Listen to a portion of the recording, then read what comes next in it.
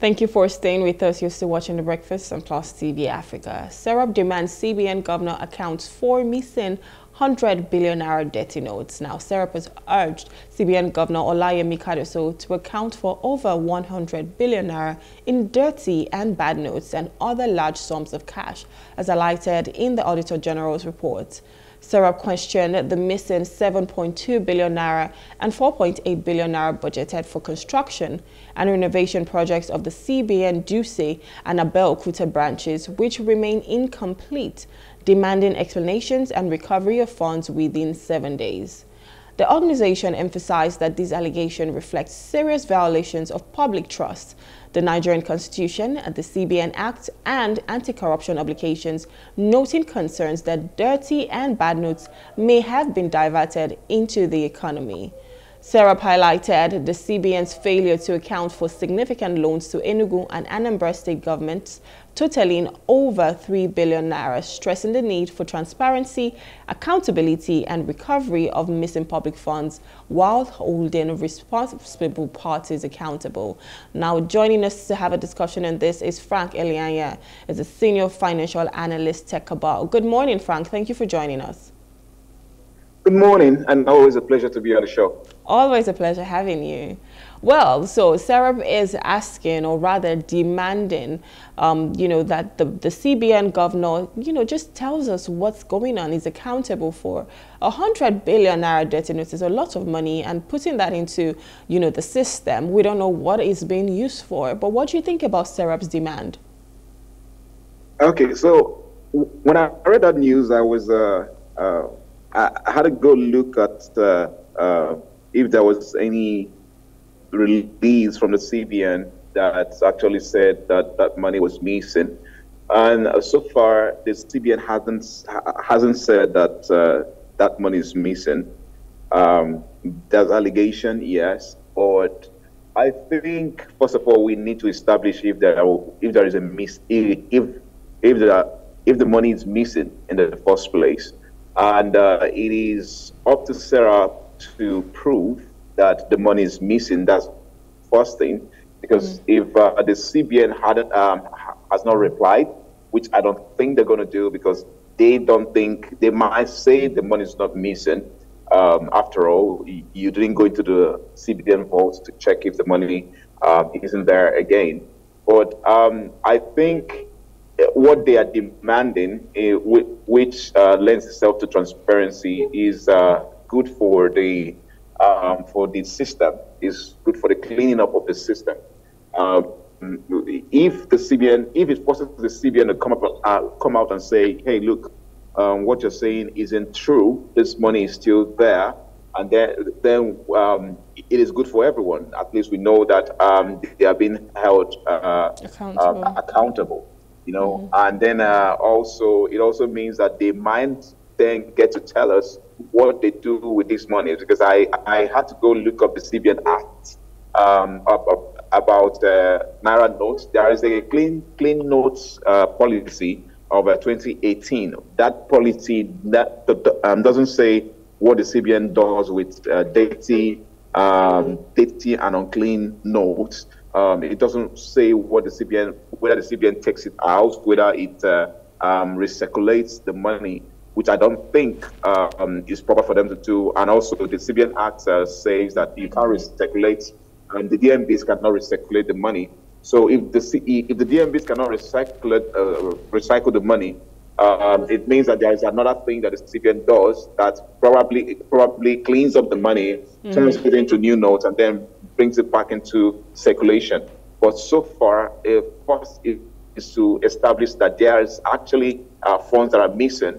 Then the other one is to also know exactly what the CBN does when it gets this missing note. What is it going to do with that money if it's still there?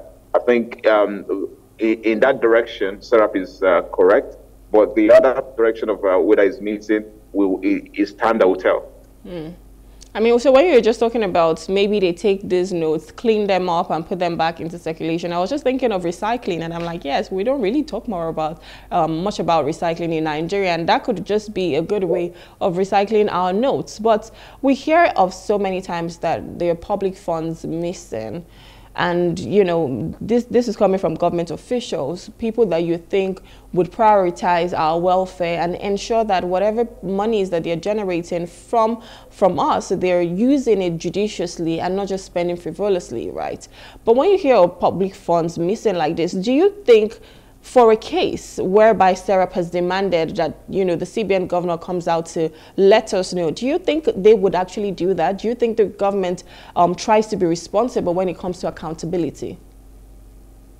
I think if you're living in a sane society, the CBN ought to respond. And if they don't respond in 7 days, of course, SERAP should go to court and you know, file an action against the CBN, which will then mean they have to go to court and respond there in court.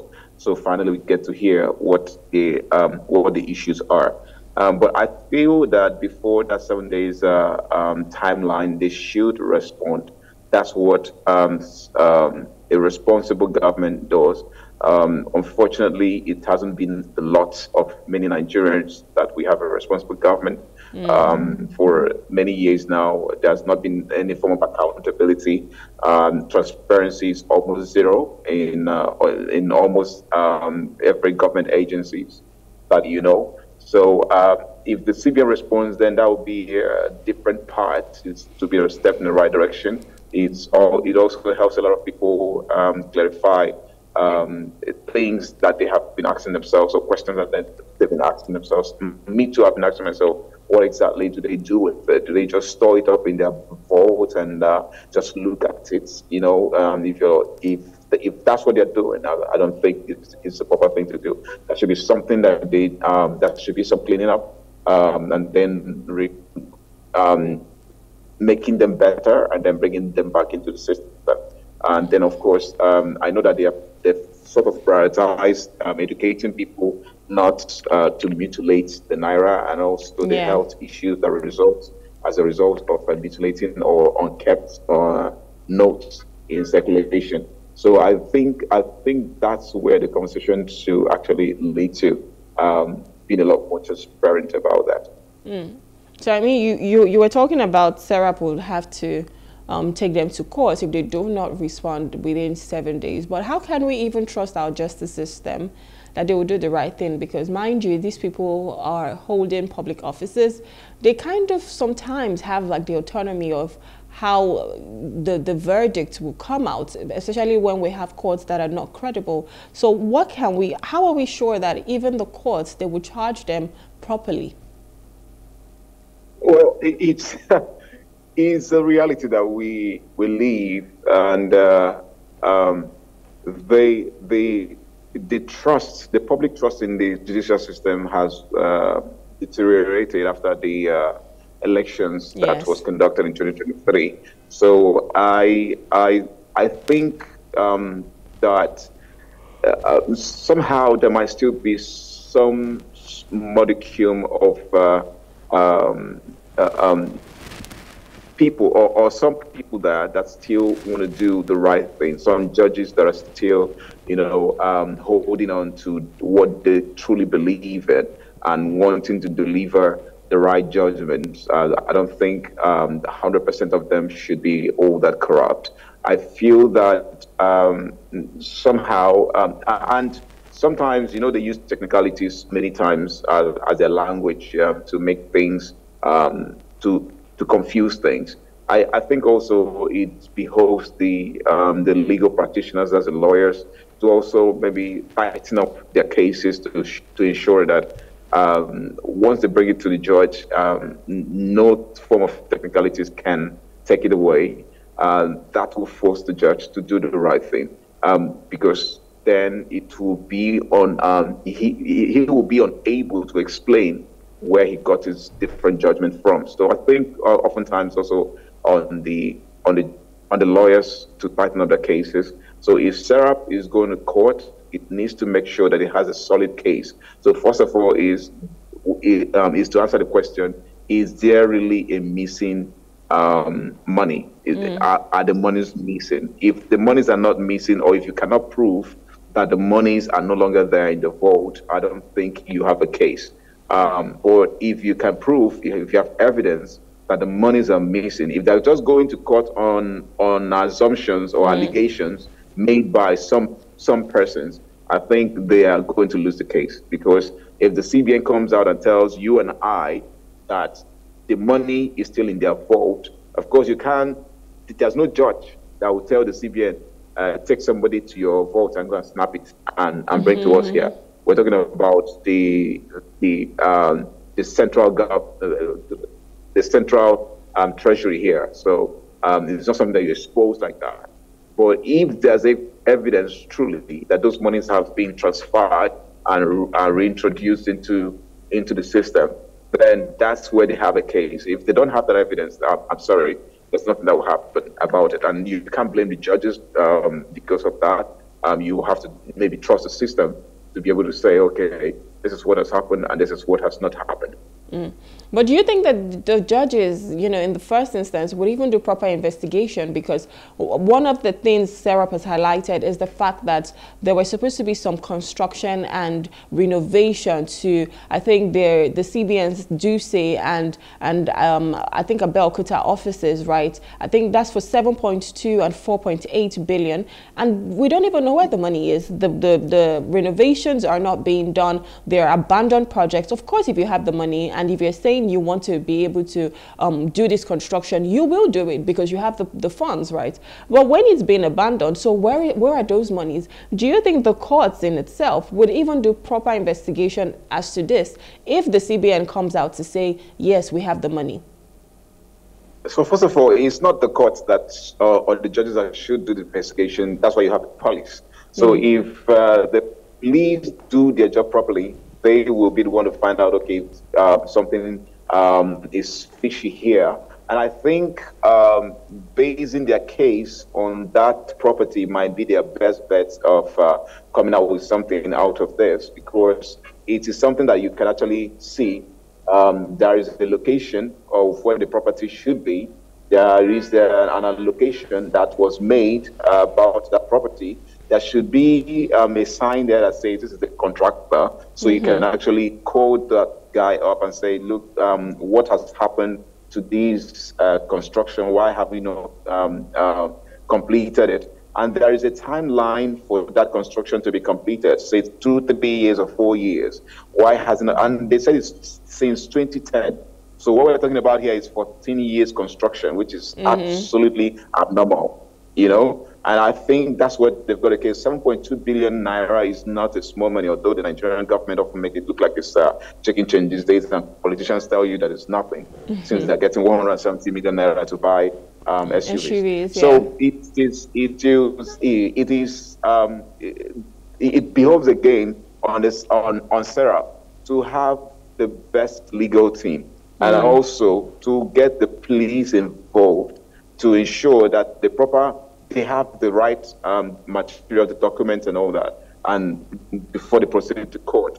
And I feel that's where they're going to get this, the CBN to actually open up, and then also to get the judges get to give them the judgment that they desire. Again, I say that it is a good thing that they are holding the CBN accountable, because the CBN looks like this large looming umpire that nobody holds to account.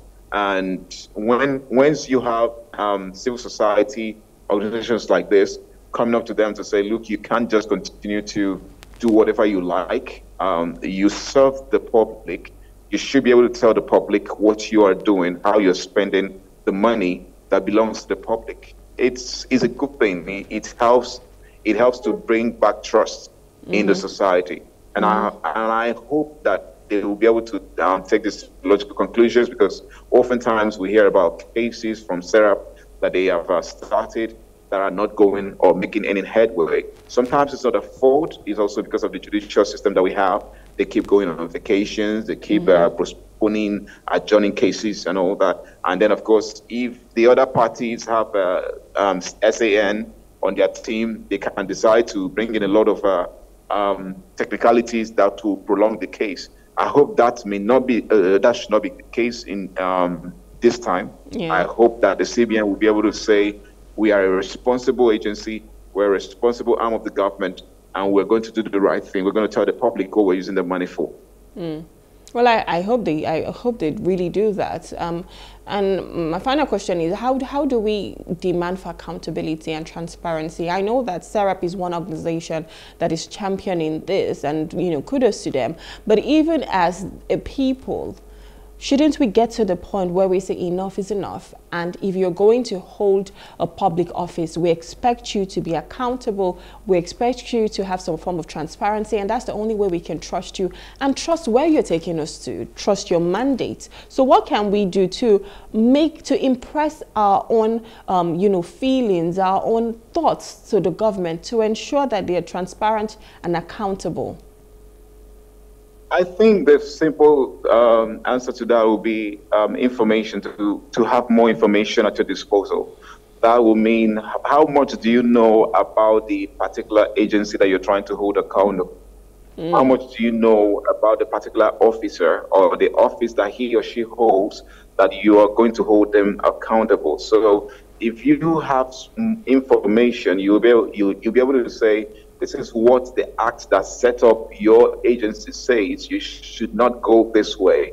And then you can actually go to court and demand that they do what is right, But once you don't even maybe take the rigor to read up about that agency, to know whether the person is flouting the rules, you can only complain. But at the end of the day, you can't do anything about it. And then also, when you now have the information, when you've read up and you know the information, what other steps you do? You go to court about it. You can look out for how to address or get them to do what you want to do. There are other ways, but that may not necessarily require going to court, because the processes of getting judgment in Nigerian courts are very, very long.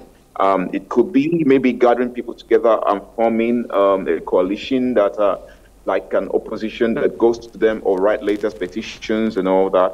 And also the EFCC, for instance, have been asking people for petitions upon petitions about any government officer that's doing something that is not, or they're not supposed to do.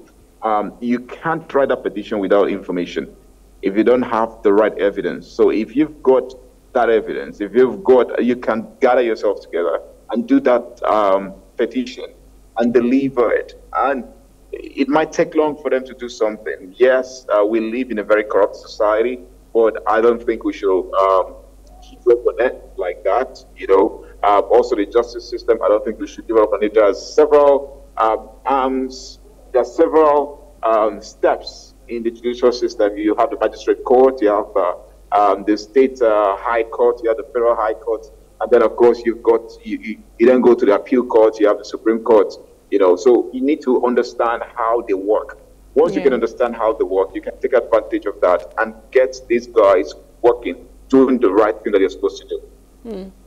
Well, I hope that, they start to do the right thing. And even for us as a nation, the people here, I hope that we demand for what is rightfully ours. I hope that we start to hold them accountable, because like you've said, if we do not have enough information, then we don't even know what we're asking for. So it's important that we start to make ourselves more aware, especially of these people and the offices that they represent, and let them know that this is what we want. It's democracy. You need to listen to us. You need to do what is okay for us, and our welfare should be what is paramount to you.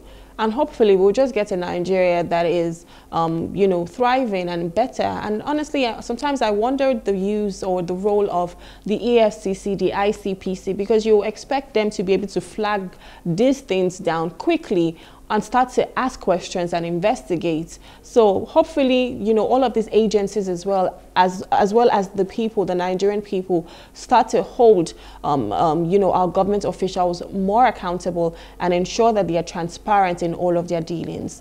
Frank, we want to say thank you for coming, and thank you so much for having a conversation with me on this. Thank you. You're welcome. Thank you for having me. Thank you. All right, we've been speaking with Frank Eleanya, as a senior financial analyst at Tech Cabal, and we've just been talking about the fact that SERAP has demanded that the CBN, you know, tells us that they're more transparent on the 100 billion naira dirty notes. Well, we don't know what it's being used for, but we hope that they can come out to let us know what it's been used for in, you know, in the spirit of transparency. This is where we have to wrap it up on the show today. We want to say thank you for watching The Breakfast. Thank you and Happy New Month to you once again. It's the 1st of July. We hope that all of your dreams, you know, come true here in July. My name is Rome Paulson. I will see you again tomorrow. Have an amazing day.